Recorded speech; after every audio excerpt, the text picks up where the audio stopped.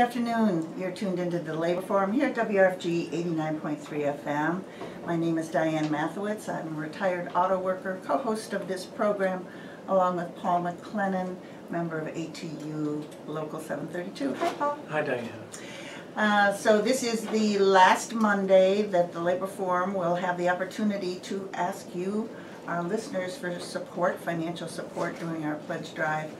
I just want to remind you that we have one more week, but actually in truth you have 365 days a year to contribute to WRFG. And we do want to make sure that you're aware that your contributions are the main financial support for this station, and we very sincerely appreciate any amount of money that you're able to give. I'll be giving some more information about how you can donate in a moment. This program is part of the mission of WRFG, but I want to make sure you're aware that the opinions that are expressed on it may not necessarily be those of the Board of Directors, staff, or volunteers here at WRFG. We're going to go right ahead with our labor headlines and this week in labor history, because we have really terrific guests sitting here in the studio and are going to be calling in from Virginia, and we want to make sure we give them max time. So here we go. Labor headlines for Monday, April 18th, 2016. Maybe this segment today should be called Missing Headlines. One of the many benefits of listening to WRFG and the Labor Forum in particular is that you hear about meaningful issues and actions being taken by working class people who win justice and civil and human rights for all. This past Saturday, tens of thousands rallied in London against the disastrous social service cuts being advanced by the Conservative government of Prime Minister David Cameron, who, by the way, is mentioned in the Panama Papers. Marching behind a banner that read, quote, "We demand health, homes, jobs, and education. Cameron must go," the massive crowd of trade unionists, students, unemployed and retired folks carried signs reflecting the broad range of social issues from no to war, racism, and Islamophobia, to specific demands to build housing, save the national health care plan, protect jobs, and fully fund education. The week before, many thousands of London's diverse Muslim community held a march against ISIS to make clear that Islam does not condone terrorism. There are about 1.5 billion Muslims worldwide, accounting for about 22% of the global population. Organizers of the event noted with dismay the failure of the capitalist media to mention the anti-ISIS protest on their newscasts. ISIS has killed thousands of Muslims and forced the displacement of huge numbers of families in Iraq, Afghanistan, Pakistan, Syria, and other countries destabilized by U.S. and NATO military intervention. Terrorist attacks on mosques, schools, marketplaces, beach resorts, bus stations, and other civilian gathering places occur with horrifying regularity in countries as varied as Nigeria and Somalia to Turkey and India. Yet, the mass media devotes around-the-clock coverage to only those attacks in Western cities like Paris and Brussels, which the march organizers say promotes Islamophobia and increased repression not just against Muslims, but all foreign-born immigrants and people of color in general. Now here's an example of the same one-sided media coverage failing to report on a progressive mobilization in the U.S. Starting Monday, April 11th, a broad coalition of organizations and individuals began a 140-mile march from Philadelphia to Washington, D.C. to bring attention to the role of big money in the electoral process in the U.S. Called Democracy Spring, it conducted a series of protests and sit-ins in front of Congress all last week that resulted in hundreds of arrests. The largely youthful crowd of thousands demanded Congress act to counter the effects of the Citizens United Supreme Court decision that has allowed unfettered spending by corporations and individuals, such as the arch right-wing Koch brothers, to control the election process. An overlapping coalition called Democracy Awakening is keeping up the pressure with rallies and marches that began on Saturday, April 16th, and continue through today. With a similar demand about the corrupting influence of unlimited corporate money on the U.S. electoral process, this coalition is demanding specific remedies to the Voting Rights Act and action on the Supreme Court nominee advanced by President Obama. So lots of pundits explain Donald Trump and Ted Cruz's election success to the dissatisfaction of people that they are not being heard, that the system is not working for them. But Trump and Cruz turn that anger to others like immigrants, LGBTQ folks, the poor, and many other groups whose rights are even more denied. Who benefits from this lack of unity and solidarity? The very profit system, the corporate and political managerial class. So I only knew about all these self-organized yet mass actions because of the internet, and because I look for what and how the people are fighting and resisting their exploitation and oppression. Tonight I expect the local news channels will devote time to this racist, anti-Islam, anti-immigrant, gun-toting, right-winger and Trump supporter who declared he was going to shred a copy of a major religion's holy book, the Quran, at the state capitol and in front of CNN. Happening at literally the exact same time, the residents of Peoplestown were delivering thousands of petition signatures at City Hall, calling for genuine recognition and participation of the residents of the neighborhoods of Turner Field in the upcoming redevelopment plans. The news directors of the media had a choice. Send your crew to a multinational, intergenerational community effort to voice real concerns and offer real solutions, versus film a loudmouth, backward, violent talking, divisive lout who only seeks to poison our community with hate.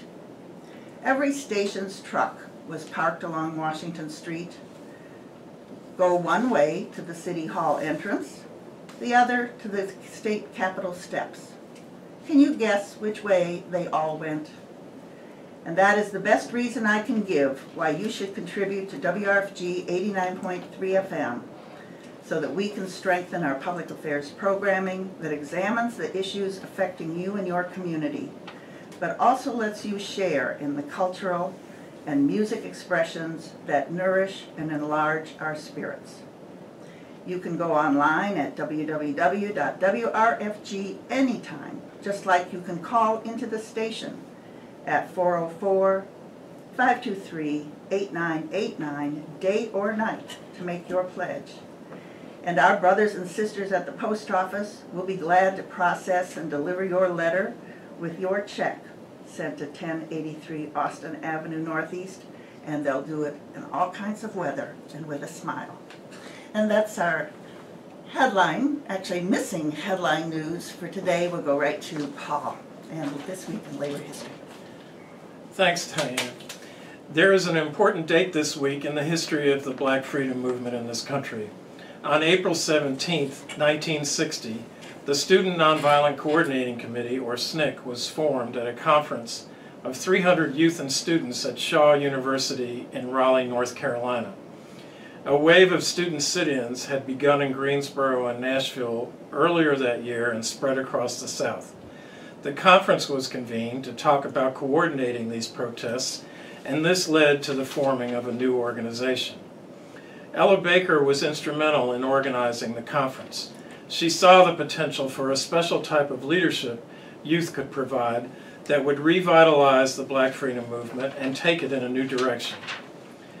Baker wanted to bring the sit-in participants together in a way that would sustain the momentum of their actions, teach them the necessary skills, provide the resources that were needed, and help them to coalesce into a more militant and radically democratic force. Under Ella Baker's radical Black feminist influence, SNCC embodied a race, class, and gender analysis and vision. Her view was that organizational power should be horizontal and radically democratic.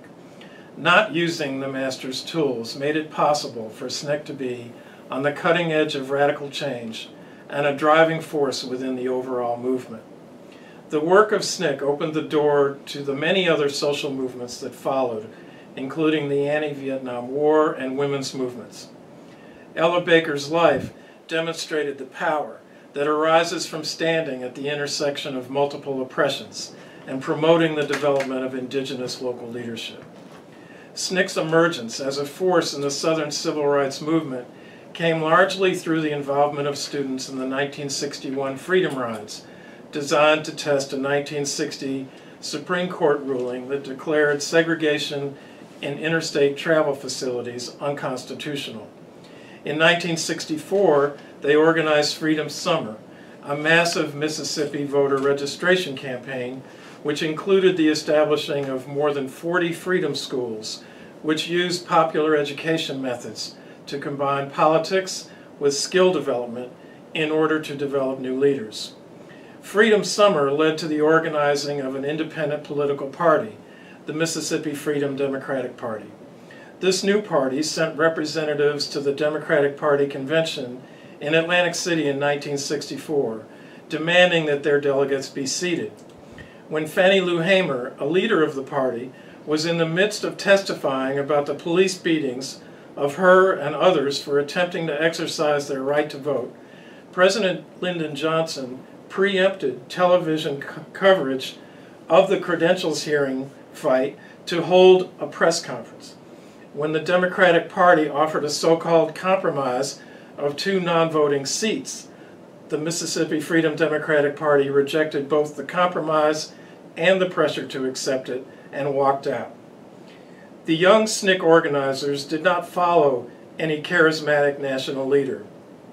Far from being a complete break with the past, their work was based directly on the work of an older generation of activists, people like Ella Baker, Septima Clark, Amzie Moore, and Medgar Evers. While historians have commonly portrayed the movement leadership as well-educated male church leaders, historians like Charles Payne write that organizers in the most dangerous parts of the South look for leadership to working-class rural African Americans, and especially to women like Fannie Lou Hamer. SNCC field organizers spread across the South into the heart of apartheid segregation, seeking to both develop and reinforce local leadership. The leaders were ordinary women and men, sharecroppers, domestics, high school students, beauticians, independent farmers, committed to organizing the freedom struggle house by house, block by block, relationship by relationship. SNCC's unique bottom-up approach to organizing led to the emergence of powerful grassroots organizations, and their uncompromising style of nonviolent direct action confronted racial injustice throughout the South and changed politics in this country forever. SNCC combined their focus on local organizing with a human rights worldview and saw the struggle for freedom here as an integral part of the worldwide movement of all oppressed people. In January 1966, SNCC issued a public statement declaring opposition to the military draft and the Vietnam War. In April 1967, SNCC leader Kwame Ture declared that the draft was nothing more than white people sending black people to make war on yellow people in order to defend the land they stole from red people. SNCC also took a position in support of Egypt and other Arab states, as well as the rights of the Palestinian people under Israeli occupation. Whether it was direct action against racial injustice, starting a freedom school or an agricultural cooperative, building an independent political party, or taking a stand against U.S. imperialism, SNCC's body of work is full of rich lessons for us today. Thank you so much, Paul. And we're going to move right to a message, so important, from WRFG for our listeners, and then we're going to have a conversation with our guest in the studio, Yolande Tomlinson. Stay tuned. Well, actually, we're about to talk with the person who just recorded that announcement for WRFG. So in the studio, we have Yolande Tomlinson. Hi. Hello, Diane. Thank you for having me. So, not by coincidence, Yolande recorded that. She is the co-founder and director of education and applied intersectionality with a new organization in town, the Organization for Human Rights and Democracy. So welcome, Yolande. Ms. Paul, great to be here. So could you say a little about yourself and why this event is happening? Thank you both, Paul and Diane, for being here and for talking about this event. As you've introduced me, I'm Dr. Yolande Tomlinson. I have a background in academia, specifically hold a PhD in American Studies with a strong emphasis on a radical Black feminist analysis and praxis.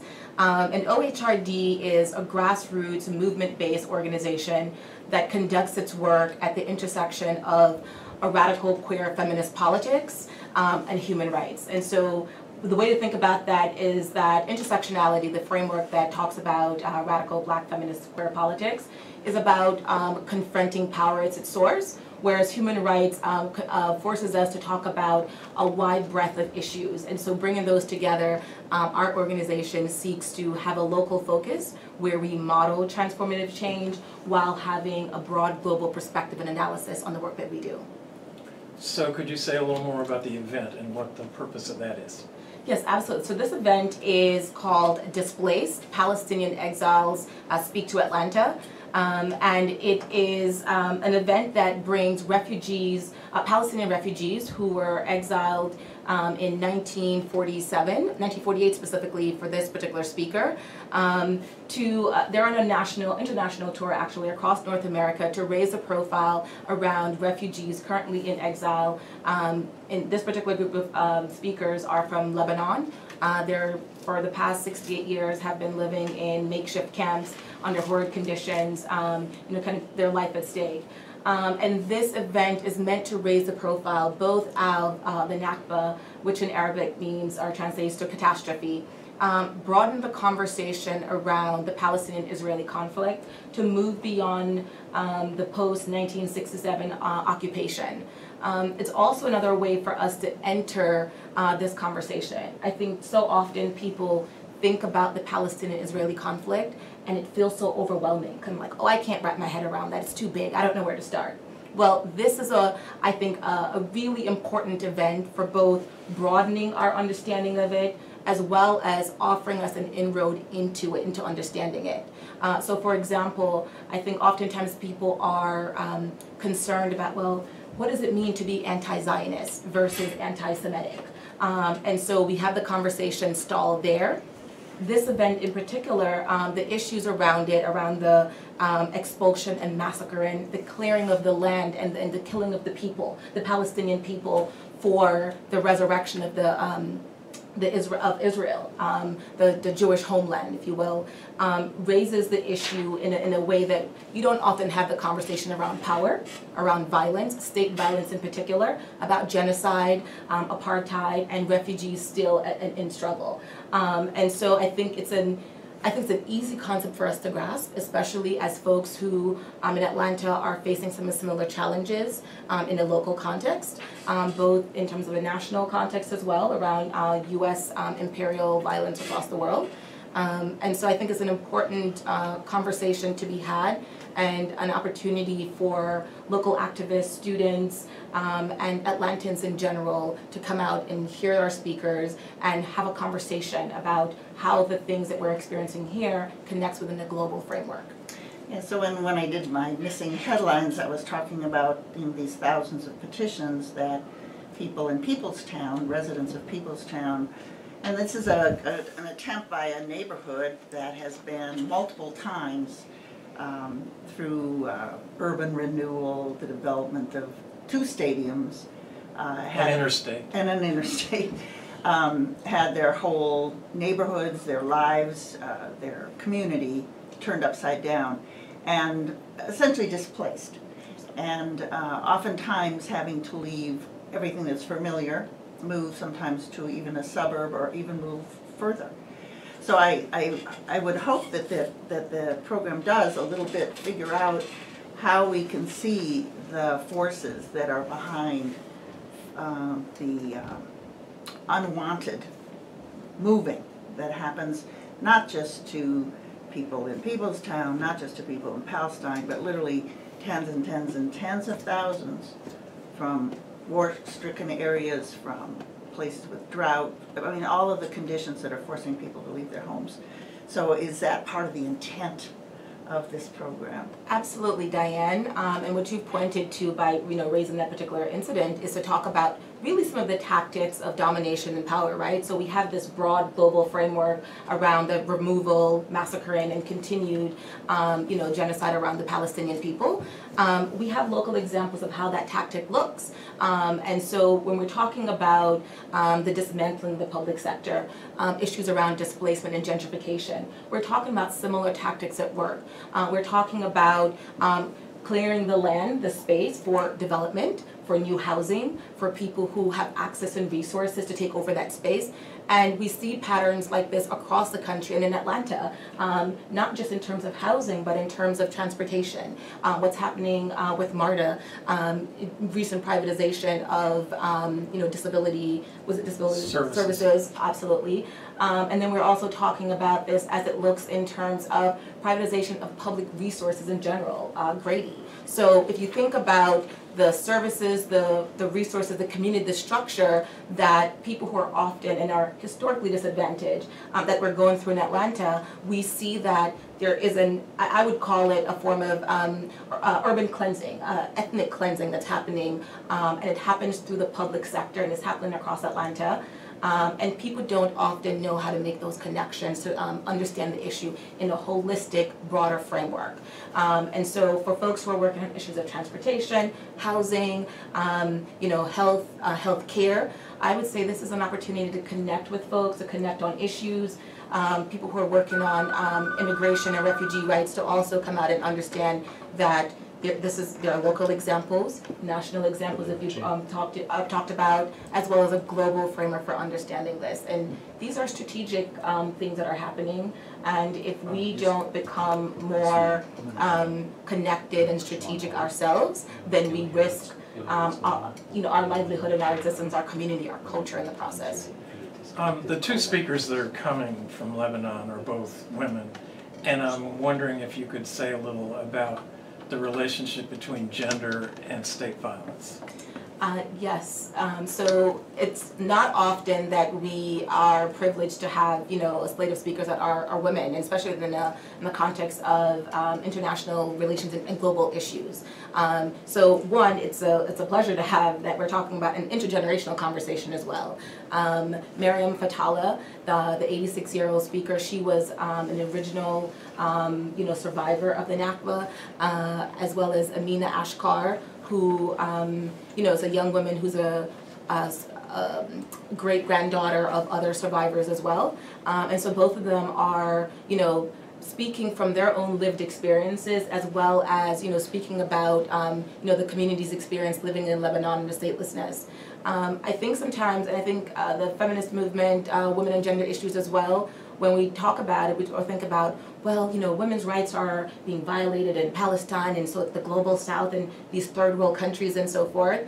And what this intersectional framework, what a radical black feminist politics says is that we can't talk about issues of gender without talking about nation formation, without talking about race, class, and all of these issues. And what this does is raise the profile as well. We can't talk about Palestinian women's liberation without talking about the liberation of the entire Palestinian people. So I think that they themselves speak to this. Palestinian feminists have also spoken, we don't need you to fight our struggles. We need you to open up the framework in your own local context for us to speak for ourselves and to raise the issue in a broader framework and to talk about the whole Palestinian movement and issues at stake. So we only have like another minute or so. Could you repeat all the factual information, time, place?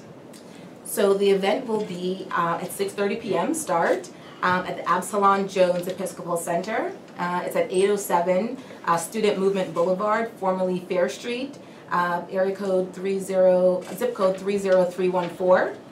We will have free food and drinks Thursday, the 21st. Childcare will be provided, all OHRD events, that's a standard. Free admission, we ask for a small $5 donation, but no one will be turned away for any of that. And again, this is an opportunity to make local connections within a broader global framework. So thank you so much, very much. And we'll be there, right? Paul and I will be there. Everybody else will be there too, I guess, who's here in the studio. And we want to thank you for coming in today. Thank you, Diane and Paul. All right, so we have another great message from WRFG, and then we have Eric Richardson in the studio and two sisters with the Communication Workers of America who are on strike with Verizon, calling us from southwestern Virginia. Stay tuned.